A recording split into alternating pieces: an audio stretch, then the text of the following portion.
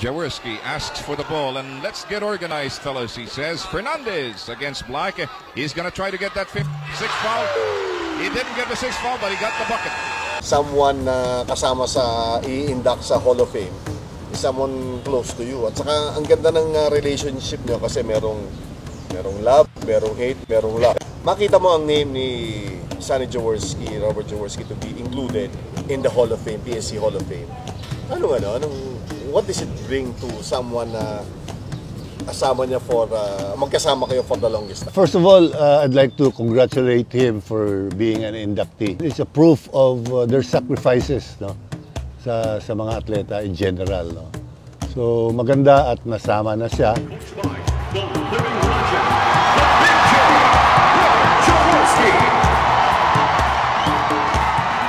Pag sinabi Sonny Jaworski sa isang associated with him, played against him, and then played with him again sa career niya na napakagandang panoorin. Kumbaga, ang PBA hindi pwedeng ikwento, ang Philippine basketball hindi pwedeng ikwento nang hindi ko kwento yung relationship niyo.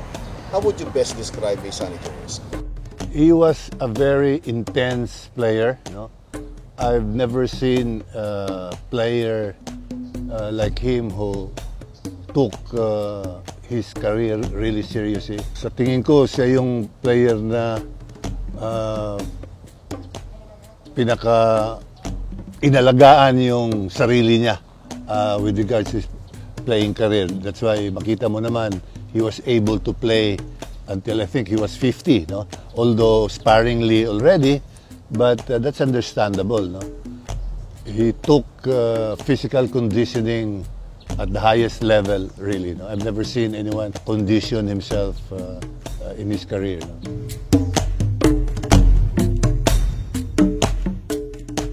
It is just but fitting that the living legend of Philippine basketball be included or be inducted into the Philippine Sports Hall of Fame. And who better to induct him, although not formally yet, than his former teammate, one-time nemesis, and now friend, lifelong friend, na si Ramon el Presidente Fernandez. One of the best players also to play ito pong game ng basketball, which we Filipinos all love. Ganda, no, ng storyang ito. Ang kagandahan din dito sa ating part 5, this is a 2-for-1 episode. At itong dalawang to, Sonny Jaworski and Ramon Fernandez, one time na magkakampi, pamula amateur hanggang maging pro, nagkaroon pa sila ng conflict nung naghiwalay sila dahil na-disband ang Toyota noon pong 1983. We go to the next, and probably the most important, alam niyo yung, ngayon may uso nung panahon namin, may tinatawag na kilig moment. Hindi ko lang kung tawag ng generation na ito. It's like yung having goosebumps. Ito, isang game na i-feature natin. This will break what seemed to be a Cold War between two former teammates, two friends, na naging nemesis, and became friends again. Let's go back in time, 1989. Ako, ganda ho na story nito. Do follow this. And this will be part 5 ng ating pong series on Sonny Jaworski.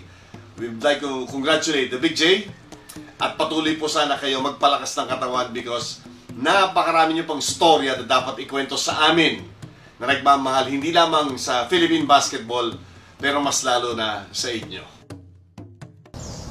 Merong mga times itong mga later years nakanood kayo ng game together sa MOA yata, San Miguel at saka Ginebra yata. That's correct. To see the people na nag-gravitate pa rin towards you and him. Anong sinasabi nun sa mga tao, sa mga naka-experience ng Ramon Fernandez, Sonny Jaworski? Anong sinasabi ito sa atin? Well, yun na nga, nakabagbag damdamin yung feeling, no, na still, even at that stage of our, well, after we retired already for several years, ganun pa rin ang reaksyon ng mga tao pag nakita nila kami na nagsama or nagkwentuhan or naglapitan. No? So, we feel more honored and masaya na parang it was a nagpakatotoo doon sa nagbigay ng importansya doon sa nagawa namin para sa sport, no? Sa the sport of basketball, no? Sorry, nawawala yung Tagalog ko, no? It's a clear proof that marami naman pala kaming napaligayang mga basketball fans, no? Ikaw naman, sobra ka naman ng maraming napaligaya, sobrang dami ng napaligaya nyo. Alam mo yung may kilig moment? Correct. Okay. Isa sa mga kilig moment, di ba, Toyota, tapos naghiwalay kayo, nagkaroon ng sinasabi ng conflict and all, di ba? Tapos isang game dito sa Ultra, All-Star game. 89 All-Star games. Okay. It took that pass na ititira mo, si Baby, dinrowing mo talaga ni Coach Baby D yun? Meet the pass. Do not expect it to come to you. Meet the pass. Sunny will go to Ramon, and Ramon will take it. 1 second to go. Yes, sir! Ramon Fernandez comes up with a winning basket. And look at this. The two rivals of the league, the two most dominant figures of Philippine basketball, finally got together, pulled their resources together to come up with a winning basket. And look at them on the court. They shake each other's hands. Wow! They connived with the last play. It took Jaworski and Fernandez. Probably he was just waiting for that opportunity, you know, and he found the opportunity. The opportunity was presented right there in the middle of all of us, no? So that's how bright, that's how intelligent Baby Dalupan as a coach, no? Creating the teamwork, no? That's needed, no? So yeah, he saw that opportunity. It was a spin of the moment lang naman yun, eh, di ba? Hindi naman natin alam na gano'n ang mangyayari, pero napakabilis niya na nagsiselebrate pa kami ng ganyan. Biglang lumapit sa akin, kinuha ako at dinala sa akin, shake kami ng hand. Ramon Fernandez comes up with a winning basket. And look at this. The two rivals of the league, the two most dominant figures of Philippine basketball, finally got together.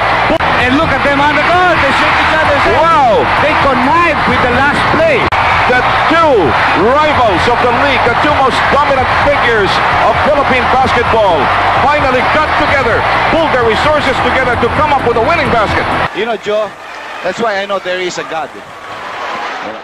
If you look back doon sa ilang years na yan ng PBA, ano yung alam mo na iniwan mo na legacy dyan sa liga?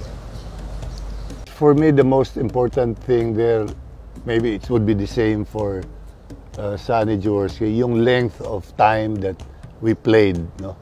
That only tells of how passionate we were for the sport, no? Being able to get that longevity in our careers, no? At ako naka 20 years, siya a little over 20 years, no? And same with sina Abet Gidaben, no? Yung maglaro ng 20 years, no?